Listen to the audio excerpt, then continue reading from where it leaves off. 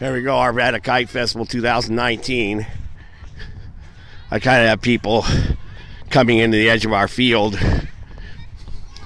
but if we don't have any sport kite people, then this kind of is our boundary, you know. But we don't have any club hardly show up, so I'm kind of letting people intrude on the edge because we have we have not really many of the club or anybody. So if somebody has a stunt kite, they're welcome to fly it, you know. Alrighty, here's two of our kite workshop guys. I guess you were in our wear. That's right. They flipped around though. You can see the front, the backs. They do that. Like I said, tell you. We bring it down. Like I was telling everybody at the workshop, that's what they do. They flip. They'll flip around back and forth. Yep. That's why I said to people, you know, you want to color one side, but you can color the other side. It's okay too, because you may end up seeing the other side a lot too, because they collapse and they flip around and they fly so well. Yeah, they're great. And the way this wind is today, we're lucky today that it actually it's like perfect kite flying weather. For now anyway. It's coming and going, but at least we have enough to get people going for a few minutes anyway, you know. Yep.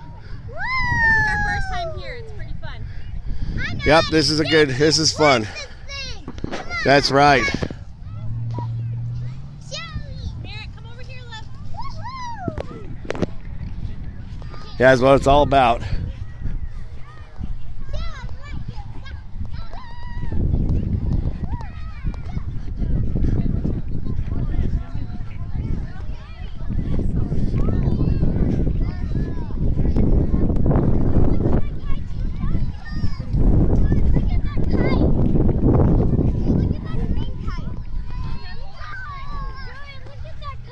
Oh, that's why somebody adjusted there. Some of these are designed like a sport kite, but they made them back into a single line delta.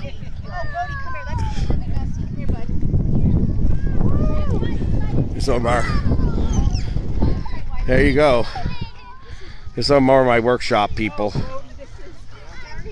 Could be from this year or last year. I don't even know anymore. I'm trying to recognize the kids' art.